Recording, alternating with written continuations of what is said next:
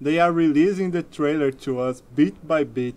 Maybe by 2025 we should have the full thing.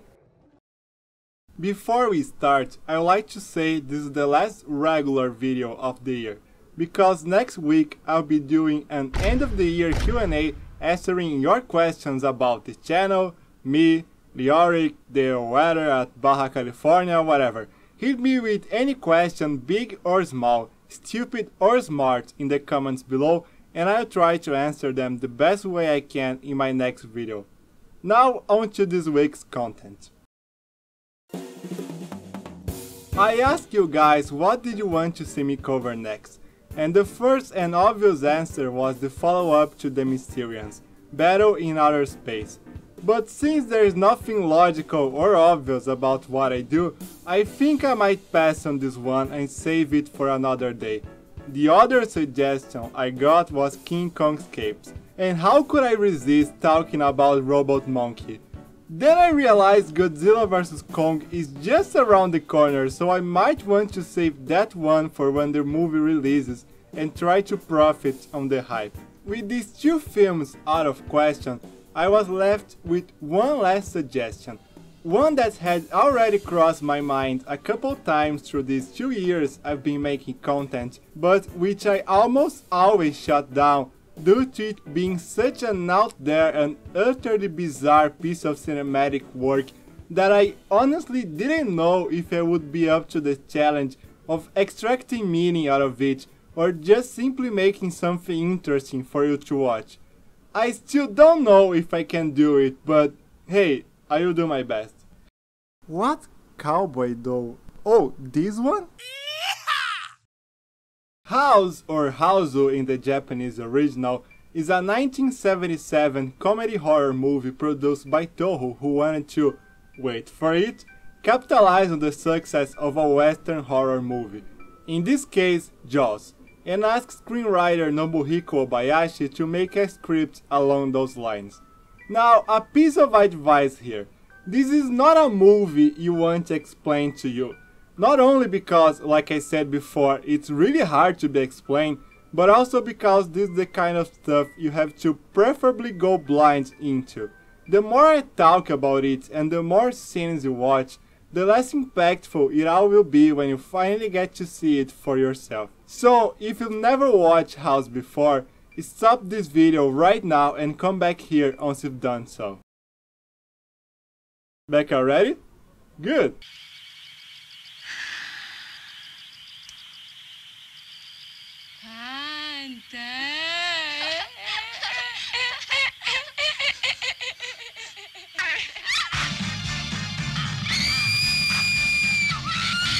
To make the script he was commissioned to write, Obayashi decided to go to his infant daughter for ideas, as he felt adults were way too bound to what they thought was possible, whereas children did not care for such things and could conceive truly unsettling and bizarre sights, something you definitely want for a horror movie.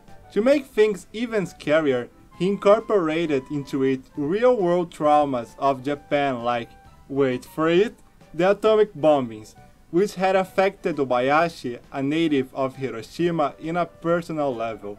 Punctuating the whole thing, it was chosen an English title for the film, something the xenophobic audiences of Japan would certainly frown upon. In a matter of fact, every element of this movie seems to have been crafted to specifically make people uneasy, and not necessarily in a scary way. Proof of that is the fact that no one at TOHO wanted to direct the damn thing, as they felt it would be the end for their careers. Kobayashi came forward and suggested himself, an experienced and established advertisement director in his own right, to helm the project. A proposal rejected by the studio as the man was not part of its staff. 2 years passed with the script just sitting at TOHO's offices, without ever being touched. It took Kobayashi going out in the streets and trying to build hype for the story himself, through word of mouth of his fanbase, and adapting the plot into a manga, a novel, and a radio drama, the last of which being particularly successful and finally convincing TOHO to greenlight the movie's production with Obayashi as the director. Not that it meant the studio had any hopes for the flick. Apparently, they had just grown tired of losing money with movies that made sense, and couldn't care less about doing the same with one that didn't make any. But what is this cursed script that would ruin the career of any director who puts his hands on it? The story is actually pretty simple. It's about this girl, Gorgeous, who is pretty, not dealing very well with the fact that her father is getting remarried after 8 years of widowedness. She then decides to stay at her aunt's house in the countryside for a while, taking with her 6 close friends: Fantasy, who is always dreaming, Proof, who is smart, Sweet, who is nice, Melody, who can play music, Kung Fu, who can fight, and Mac, who is really? Along for the ride, they bring the cat Blanche, who looks like the character played by Rue McClanahan in the 1985 hit show The Golden Girls. Together they travel to Gorgeous' aunt's house, where they will be one by one devoured by the restless spirit of their hostess that inhabits the very walls of the building. By now you are probably thinking to yourself, wait a minute, this has nothing to do with Jaws. And you're right, it doesn't. By Gorgeous, the girls are pretty one note, meant to be not much more than cannon fodder for the house and jail bait for the audience. Except for Kung Fu, she's awesome.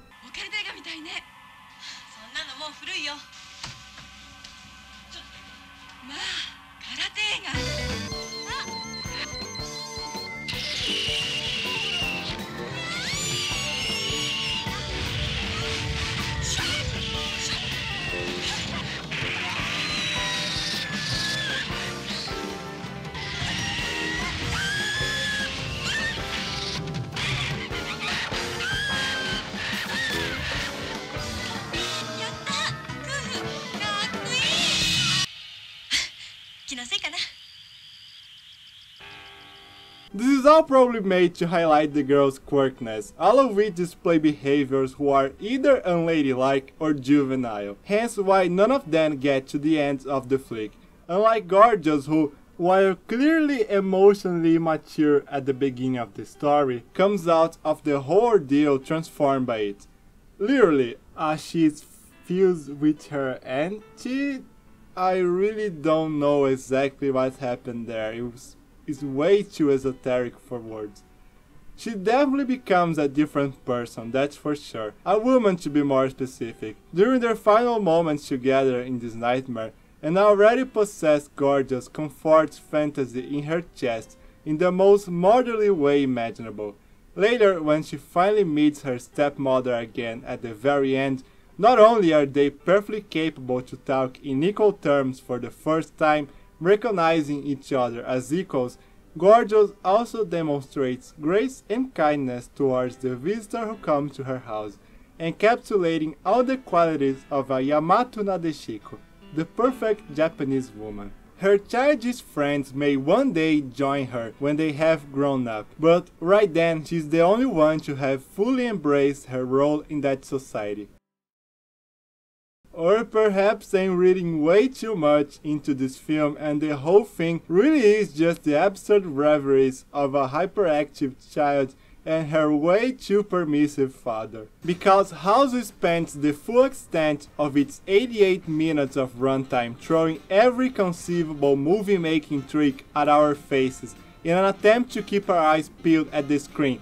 Otherwise, we might miss something. And you really don't want to miss anything on this one, because the sheer creativity and variety of all this insanity is absolutely staggering. No two sequences are the same, as the director pulls a completely different approach for each one.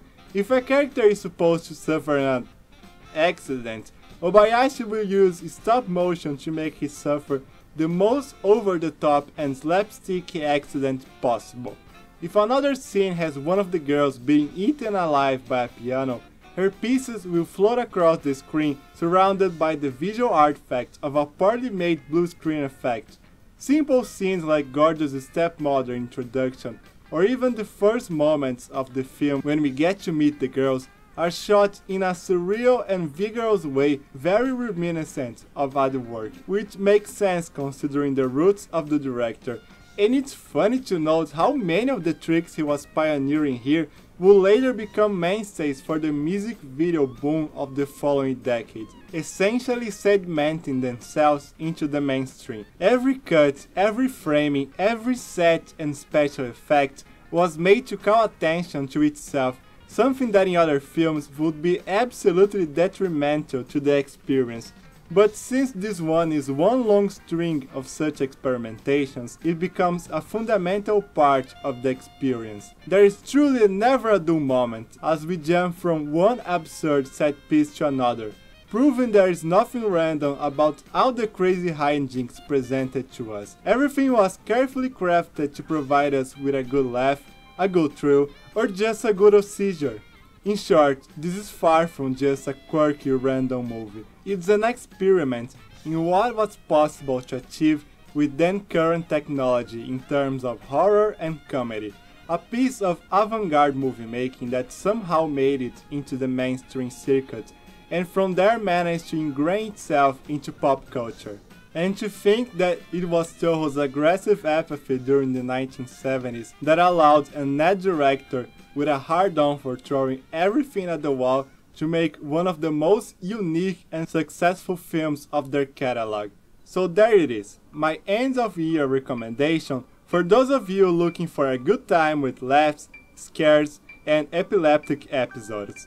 There are few movies quite like Hausu, and rewatch it made me appreciate it much more than I ever thought was possible. So thanks for the suggestion. 映画を見るとみんなこんな顔してなくて子供のようないい顔になりますからね。みんなで笑っていれば世の中平和になります。Be happy. Hello, I love you.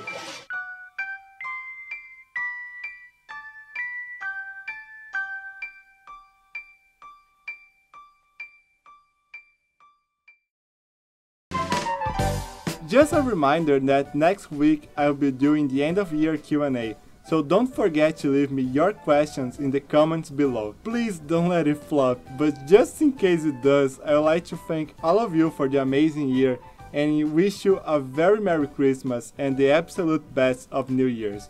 Until next time, and have a good one.